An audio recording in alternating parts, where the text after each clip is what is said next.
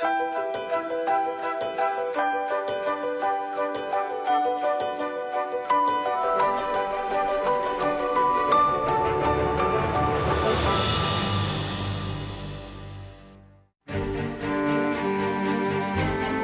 one of the fortified masterpieces of Louis XIV's reign.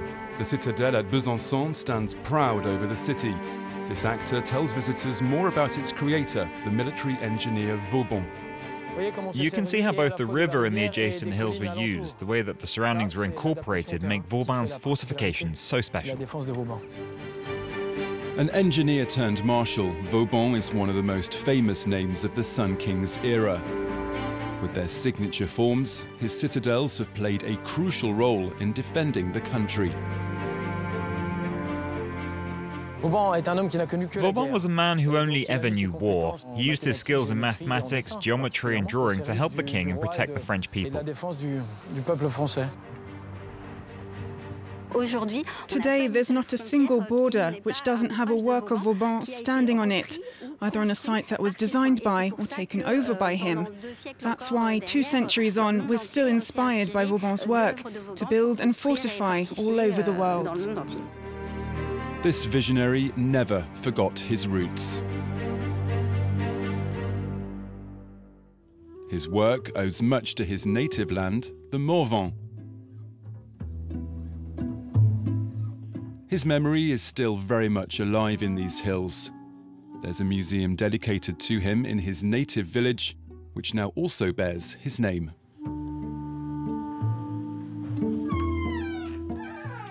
Hello. Hello.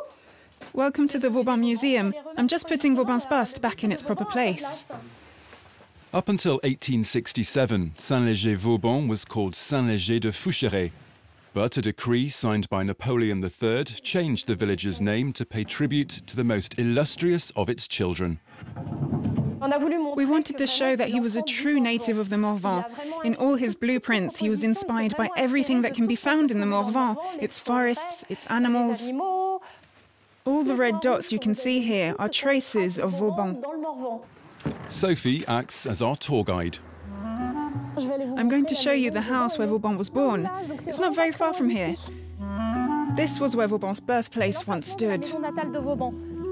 Vauban had a very simple upbringing with the farmers of the village. He lived in a house a bit like this one, a sort of barn with a common living area next to a stable. This shows why Vauban was always keen to protect the interests and the needs of the people. He left this house and went on to become a marshal, and a marshal of France at that. In 1675, Vauban decided to buy Bazoches Castle, which once belonged to his great-grandfather. The 12th century fortress is located a few kilometers from the engineer's birthplace. This is the grand staircase. One of Vauban's descendants shows us around. Mind your head. Mind the step. How many rooms are there? About 100 in total in the castle. In this office, Vauban liked to work with the comforting warmth of a fireplace right by his feet. Next, there's his bedroom. With his bed, of course. It's made up of 80 sections of tapestry sewn together with black velvet bands. They are Turkish and Middle Eastern images, which was very fashionable. Vauban was a man always on the road.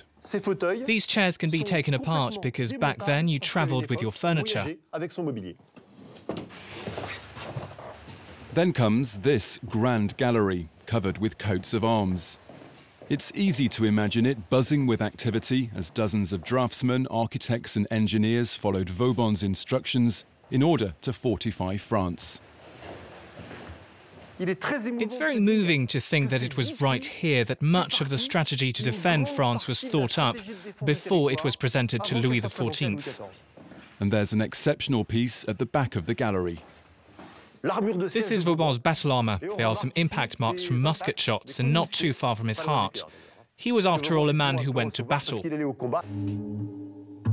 In 1703, Louis XIV named him Marshal of France, the country's highest military distinction. 4 years later, Vauban died and was buried in the parish church at Bazoches. In 1807, Napoleon moved his heart to Les Invalides in Paris. The military architect left behind an exceptional legacy. 12 of his works are now listed as UNESCO World Heritage Sites.